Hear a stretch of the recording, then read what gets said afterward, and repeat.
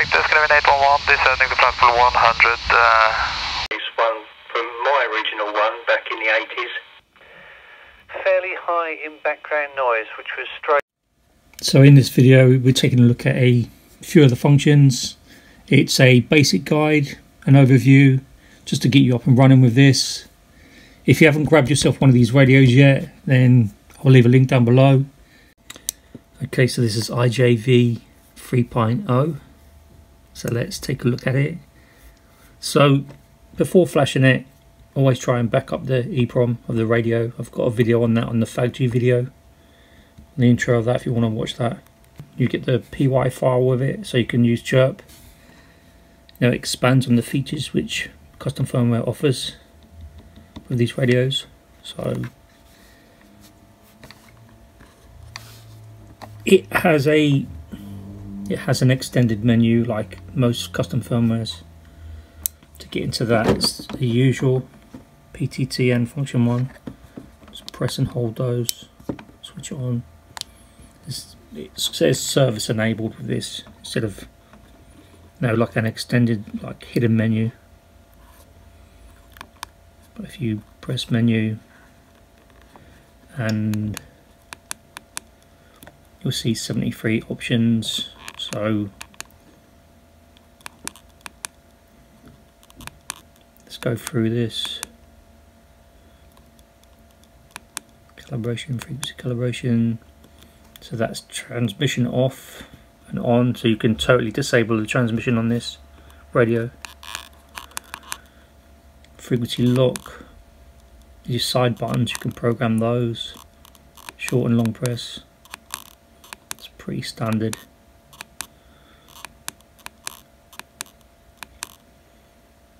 Got your presets there.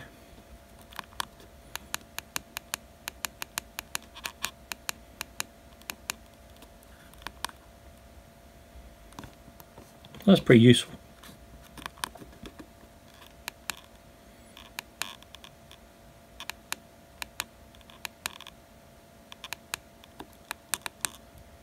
You got your reset VFO. So if you press menu, you can do all, which is like the whole radio data. Yeah, so all data or just VFO reset. X out of that. That's a basic look at the service menu or extended menu, hidden menu. So to do a VFO reset without going into the menu, you just turn the radio off, press and hold the PTT and the X button, then switch your radio on. See reset VFO. Always recommend doing this after a firmware upgrade to save any issues you might see with it not functioning correctly. So always worth doing that. So if you want to set the backlight to permanently on, it's the first thing I normally do with these. It's menu 20. Backlight time on already, but if you select menu, go up and down, you can see your options. On, press menu again to save it, then exit out. So that's how you put the backlight to permanently on. So this is the menu groups. This is catching a few people out, including myself. So when I first put the firmware on there, I couldn't go through my memories. It wouldn't actually search through them, as you can see here. So if you press F scan, you'll see that's your groups. So within chirp or the radio, you can set the groups of frequencies to scan, a bit like scan lists. You've got up to 15 selections there. You could have 15 groups of different frequencies and just scan through those, which is pretty good.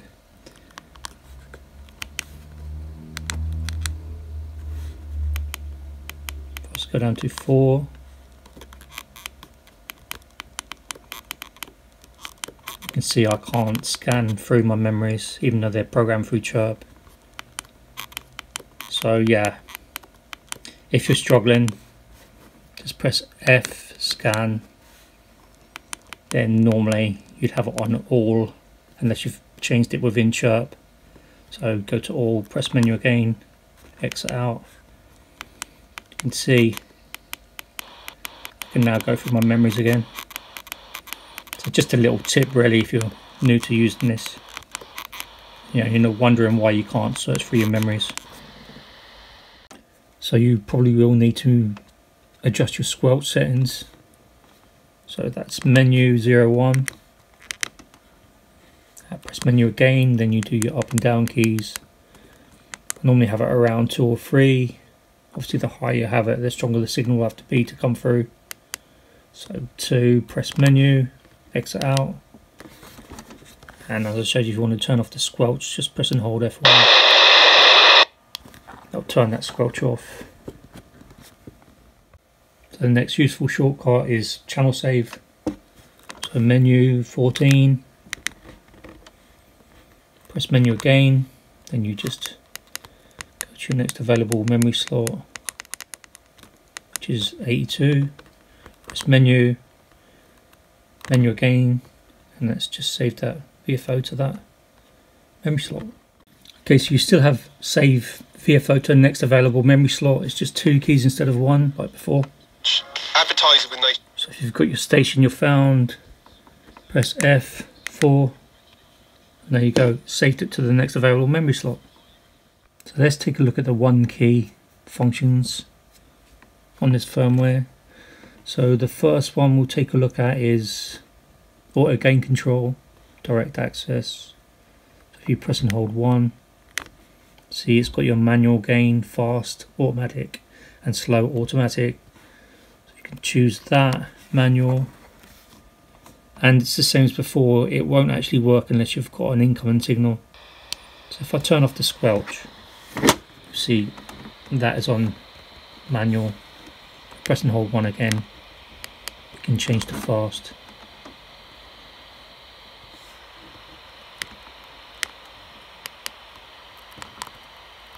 So yeah, you won't be able to use the other 2 unless you're out of FM. So within FM I think you can only use manual, from what I remember last time. So once you've got that showing, you can then press 4, press and hold 4, and you can change your gain.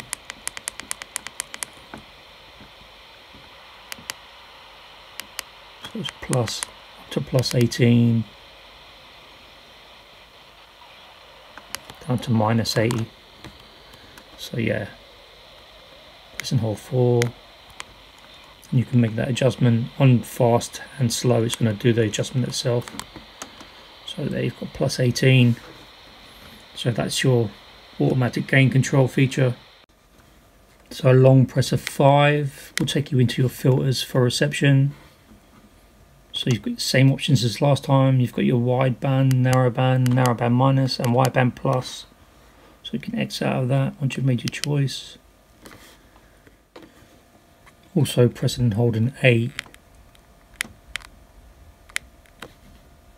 will activate RIT and ZIT.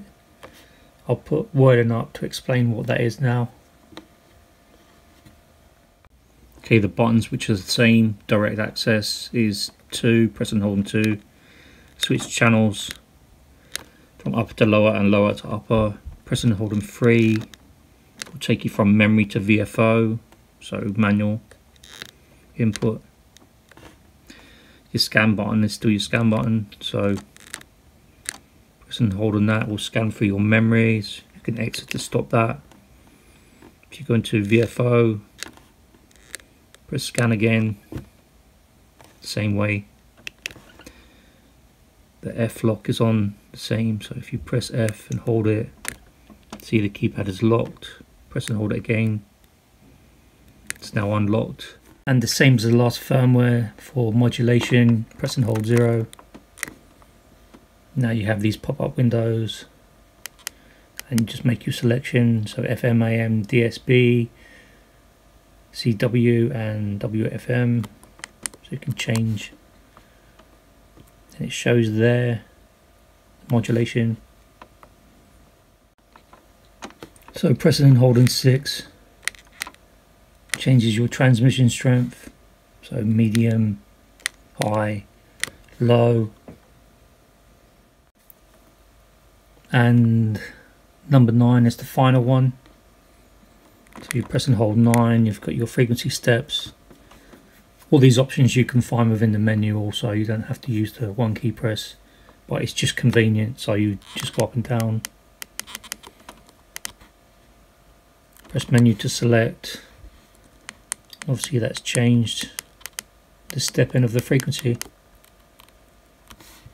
So go to 10 kilohertz. So it's going up in tens, you can go down in tens. So the display layout has changed with the icons. You've got a speaker icon now. You've got 2 arrows which face down at the top here for dual channel, or 1 arrow for single channel, I guess. So yeah, if you're not in dual channel, you can press menu 58 and you'll see you have the option there. So menu again, you can change it to off and on. So if you go into off, exit, see it's disappeared, go back into your menu, press menu once again, turn it on, menu, exit, it's back. So you'll have your 2 saved memories and it will switch in between those, and the speaker will show on the last activity. So if it was the bottom channel, it will show there. If it's the top, it will show there. So yeah, pretty useful.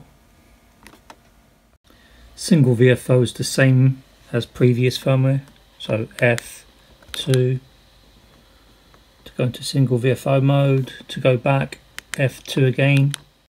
So let's look at frequency scan. So that picks up information from nearby repeaters. So if you go into menu 45, it says frequency copy, so that will scan nearby. Whatever it picks up, it will show the details as it does on the other firmwares. So just exit out of that. Okay, so if you're not able to transmit, it could be because you haven't got it switched on within the service menu. As you can see here, I cannot transmit, TX disabled, so you will need to go into that service menu, turn the radio off, hold PTT and function 1, switch it on, service enabled, and it's menu 68, so menu 68, see it's off here, press menu again, up or down on the arrow will change it to on, menu, exit, and if I press it now, show TX here, you've got your red light. So yeah, it's that easy to turn it on. I believe it's either on or off, so something to check if you can't transmit. So this firmware has a feature of VFO memory slots, 7 of them to use. So you have to be in VFO to use it. Press F1, see there, that's the last VFOs we've looked at. So you can move in between those. So this is 102 there. If I press menu and then change it to 103 and go back to F1, that should be 103, which it is. So quite useful. Okay, so let's go through some useful shortcuts. First one is menu 17. So that's if you've got your frequency named, you can make your selection here, press menu, up and down. So you can select name, channel number to show, channel frequency only, name large, frequency small, name small, frequency large. So I normally select and exit out, and as you can see here, that's one I've named in chirp. Okay guys, so this has been a look at IJV 3.0. I'll leave you with some clips of me testing it on some reception, so mobile and from home. Hopefully the video's helped you out. As usual, show your support by hitting the like, share it and subscribe, and I'll catch you on the next one. 204, bye-bye. for the director, Scandinavian 811, descending to platform 100 with information Delta.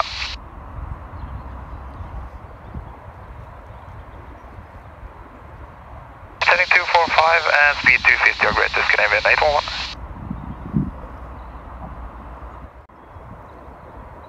Up to 6,000 and QNH 1010, Scandinavian 811. It's one from my original one back in the 80s, and I've just bought this other one just to play around with. It said for parts or spares and whatever, but it's actually working. Ah, good. Yeah, they probably just need a bit of a tune-up and away it'll go. So I had all the leads cut off of it and everything, so I've put all them back on.